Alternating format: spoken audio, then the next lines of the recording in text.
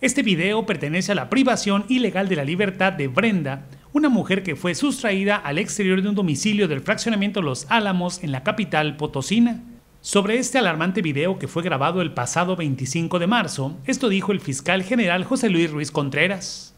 En cuanto al tema de la diversa víctima Brenda, que fue sustraída al exterior de un domicilio ajeno al que ella posiblemente habitaba, de igual manera, sin embargo aquí tenemos una línea de investigación en donde, si bien es cierto, no ha habido alguna exigencia de rescate o extorsión telefónica que pudiera generarse alguna otra conducta delictiva.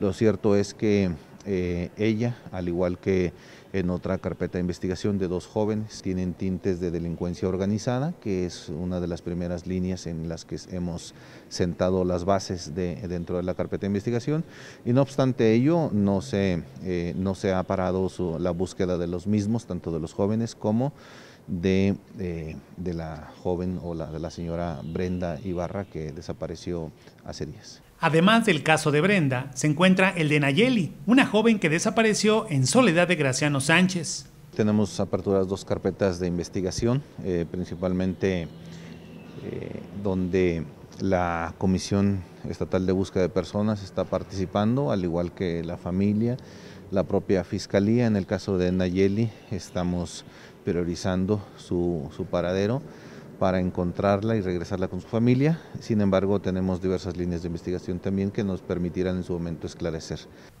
Para Noticieros Cable RB, Gilberto Rodríguez Salas.